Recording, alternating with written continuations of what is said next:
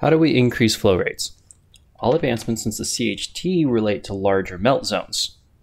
We have the original Volcano here, and you'll see there's things like the Super Volcano, etc.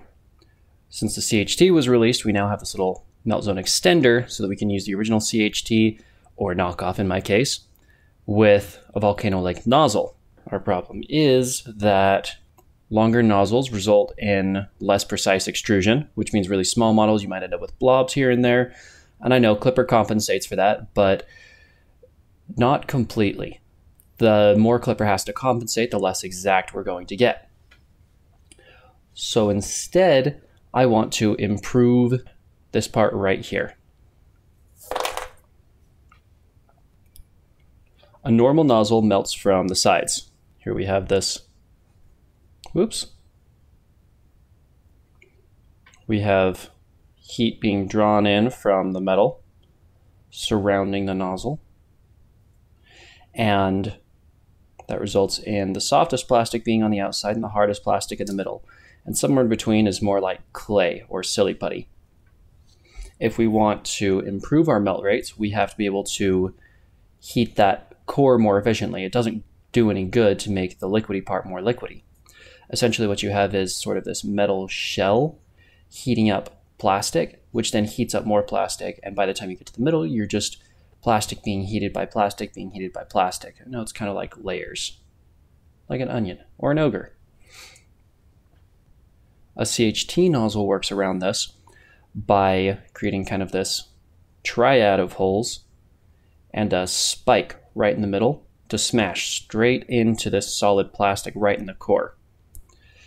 It splits into these holes, and then you can efficiently melt from all around in all of those. But really what the big part is initially smashing the most solid, coldest part of the filament into the nozzle. Stuff in here is now usually pretty liquidy or somewhere in between. It kind of gets all mixed up in there. But you have this hot spike melting from the middle, hence core heater technology. Oops.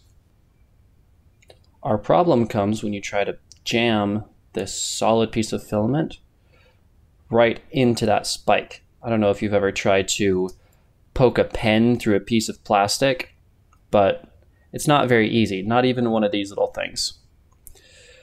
Even if it's a very sharp spike, it doesn't tend to go very far. If you really want to demo, get just a safety pin and try to jam it straight through a piece of filament. You'll see it doesn't really do all that much. That's why there isn't much difference between these nozzles right here, which is kind of a barely chamfered edge, and a proper CHT nozzle, a proper Bondtech CHT nozzle. It's sort of like trying to push a knife through butter, a hot knife through butter. As you try to cut through, there's a certain point at which you can't melt the butter fast enough as the knife goes through. You can compensate by heating the knife up more and more and more and more, but at some point you start to singe the butter on your way down while still leaving a whole bunch of hard butter on the sides. So what we need to do instead is work from the outside in enough that we can soften the filament right down in this middle part so that when it hits this, instead of being in a solid state, it's more in that Play-Doh-y state. My first idea was to kind of narrow down the filament path in one dimension as it goes down, sort of make it into this little slit. Oops. So at the top end, it would be a circle,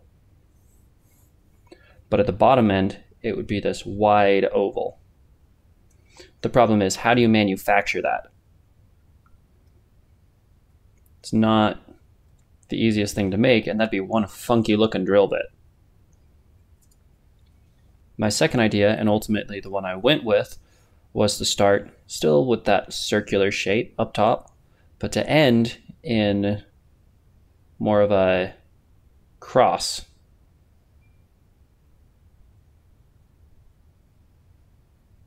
The surface area would still be the same, but overall, this would have much more circumference. So the idea was to use a jeweler's saw to cut these slots here and just kind of angle it so that it doesn't cut into the edges of the circle, and to use one of these tapered bits, a CNC bit, to cut the slot so it starts skinny at the top, or starts thick at the top and works its way into kind of a point, and then these compensate that way. So my first attempt didn't go so well. I slipped up, cut the hole way off to the side because my drill press isn't very high quality. I cut it way too short, but was so distracted I didn't even pay attention as I worked through it. And I sanded the ends down too much, and I ended up having to cut the slots a couple different times in odd ways to get it to work. But ultimately, when I combined it with this, because it didn't fit in the Volcano end otherwise,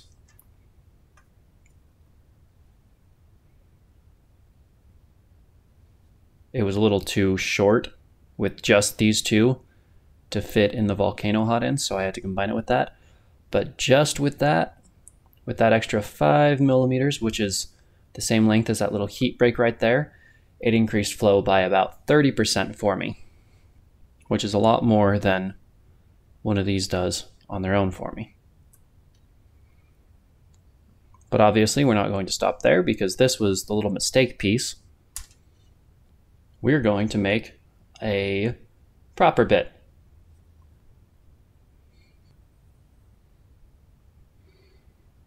Here's what the prototype looks like after I cut it and tested it a few times. You can see some of the carbon marks on the outsides.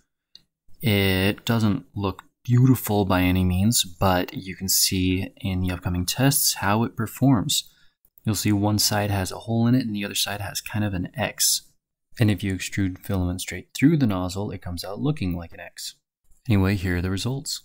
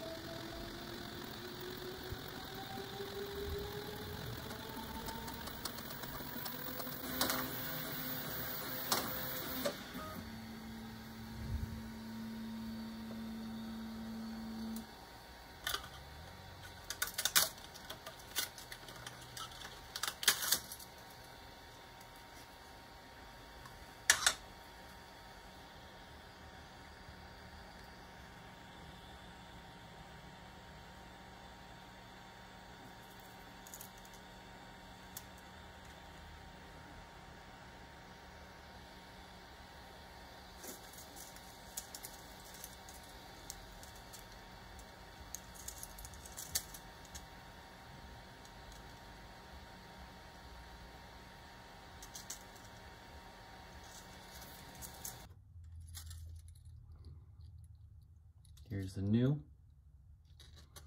You can see how much more smooth it is. It's got some rippling, but that's my printer's fault. That's not the nozzle. That's just because I had very high accelerations and I haven't reduced tolerances in a few places that I need to still, just haven't gotten it to it.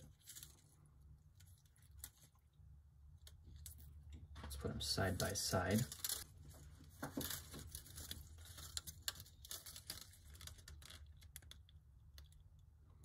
You You can see that's a pretty significant increase. It's still printing just fine where this one has outright failed, and it's only tightened up where this one is just kind of peeling off.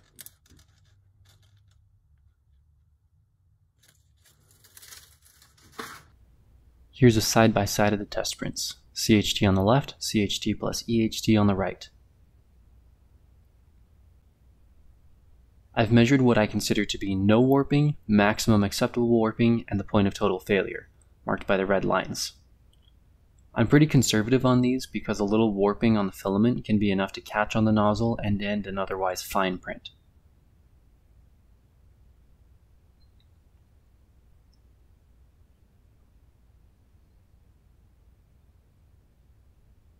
The final results. The new EHT spacer adds 50% warp-free flow to the hot end, translating to up to a 33% reduction in print time. It improves flow by 44% at what I consider the max acceptable warping, translating to up to a 31% reduction in print time. And finally, at total failure, it adds 26% flow, but you can't print like that, so it doesn't really reduce print time. I hope you enjoyed this. There are more ways to improve this for sure. For example, the square corners inside the nozzle can be chamfered down. Hole size could be optimized, manufacturing could be improved, the width of the slots could be optimized, and the number of slots could be optimized. I'll follow this video up with a few more tests and a more in-depth video of how to make these things. But until then, keep experimenting.